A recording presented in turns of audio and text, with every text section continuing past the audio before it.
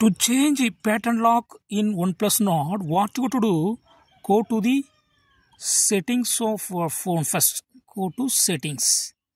Then go to password and security, and here select lock screen password and try your current pattern. Okay.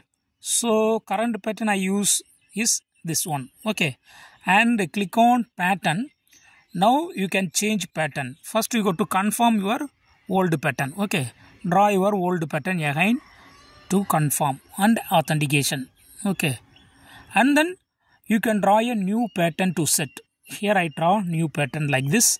Again you go to draw the same pattern to verify. Yes. Now pattern should have been changed. Go to the home screen and lock your phone and try to unlock.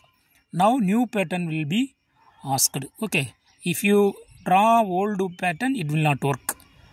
New pattern will work. In this way, you can easily change. That's all, friends. Bye.